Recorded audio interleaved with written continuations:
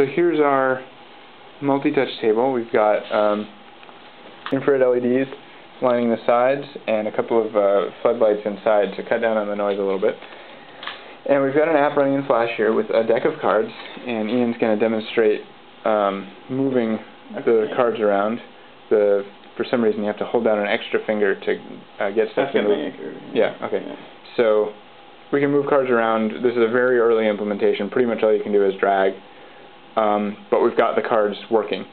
Now, one of the things we wanted to support was being able to see a card privately, or a hand of cards, like if you're playing a game, without other people being able to see that. So to do that, we wrote an iPhone app. So go ahead and open it. And you type in the IP and the name. This doesn't autofocus. You type in the IP and the name, and you hit connect. And you show up on the screen with the name that you typed in, a representation of your iPhone, and you drag that towards whatever side you're on so it knows where you are, and that turns into... No, the iPhone is entering.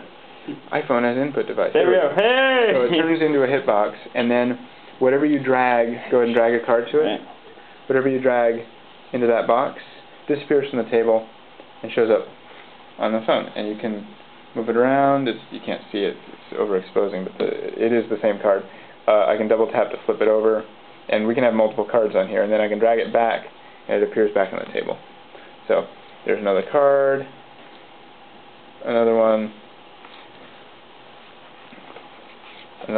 again, very early stages, and this is multi-touch on the phone. I can drag it back, I can drag it down, and it'll go back to the table face down.